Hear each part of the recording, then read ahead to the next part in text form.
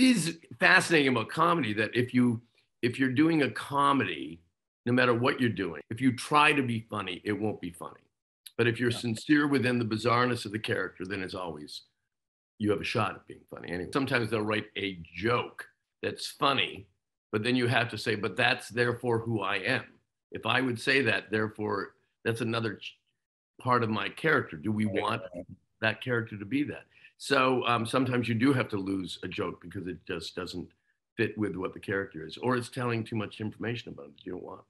You really ultimately have to kind of stay as invested with the really dark stuff, and then into the comedy, you have to even be like more doubled down on how into it you are. Because if you get tempted to kind of want to bring some lightness into it, you can easily just deflate the whole performance if you're going for a laugh. That's true. You actually have to really just go even deeper. I noticed that whenever I feel like giving a bad performance, it's because I'm not in my body. I'm not actually tapped in. I'm too cerebral, or I'm cut off.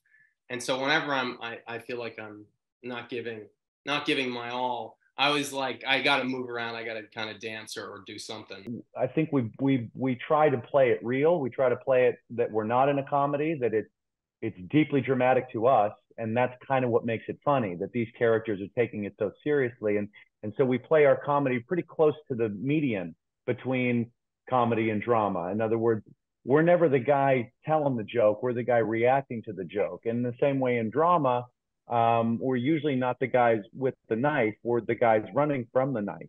So we're not the polarity. We're kind of in the middle there. And so the pivot to dramatic acting is not too far removed, for me at least, from what I try to do in comedy, which is just kind of stay real and react, to the situation.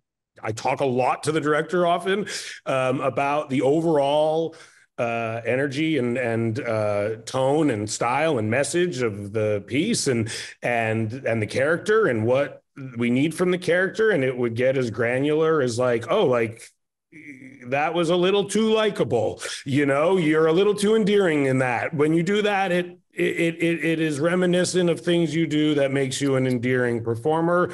Let's not do that. I kind of committed to myself to show as much range within my character as I could, and just tell the producers, make me sing, make me dance. Like, I'll do my own stuff. I'll do the fake, dream sequences, and they put me in everything. So I was able to show this versatility to this character. And so that was a big moment for me. And actually, it helped my confidence. It made me even more fearless as an actor. And I carry that through my career.